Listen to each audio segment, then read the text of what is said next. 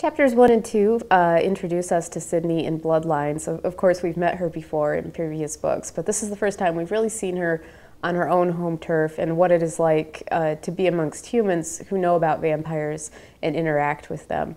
And this was kind of a fun couple of scenes to write here, because so much of the other Vampire Academy series, you take all this stuff as totally normal because Rose lives within that world. And of course there are vampires and they elect their royal families and they do all this stuff that we've started to take in stride.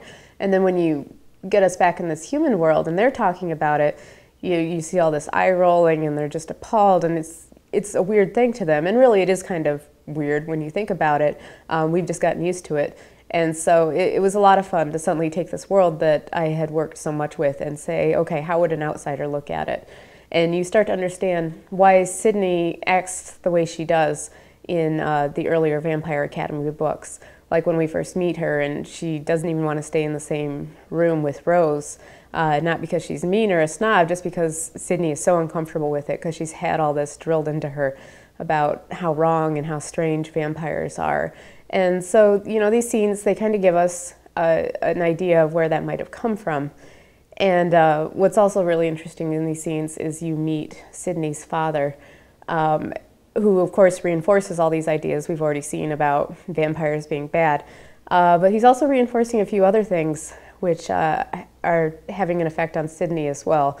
And you kind of start to understand maybe why she's so uptight and such a stickler for rules, and why she feels she has to behave a certain way.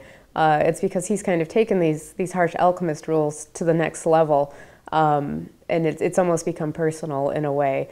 And so this was just kind of a great way to set us up to see where Sydney's coming from, remind us what's going on in the vampire world, and then get us ready for the next part of the book.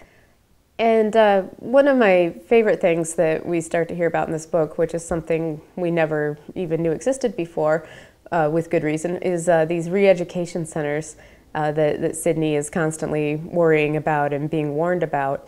And what are they? Well, that's something we'll have to wait and see if we learn more about. But it's just kind of this dark reminder there that even though we've met Sydney and seen how much she has this disdain for vampires and how wrong she is, that even with all of that training and all of that, sticking to the rules, there apparently are alchemists who don't always follow them and those who have gone astray, or else there would be no need for these re-education centers that she worries so much about. And so we'll have to see if those ever come to light again.